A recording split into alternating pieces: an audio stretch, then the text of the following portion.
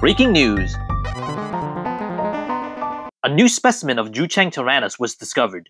This tyrannosaurine was a close relative of Tyrannosaurus and Tarbosaurus, and now we have a second, bigger specimen. This news isn't from a scientific paper, it's more like a museum PR announcement, but I'm already seeing some crazy headlines. Rivaling Sue in size? Where did you get that?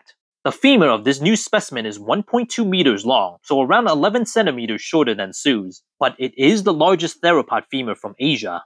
The announcement also mentions a massive vertebra that's over 28 centimeters long, so it's a big animal. I think this is a cool discovery and worth reporting, but we should wait for the paper before jumping to any conclusions. I can at least say a very large tyrannosaurid has been unearthed, and if it's Zhuchengtyrannus, it's definitely bigger than we thought.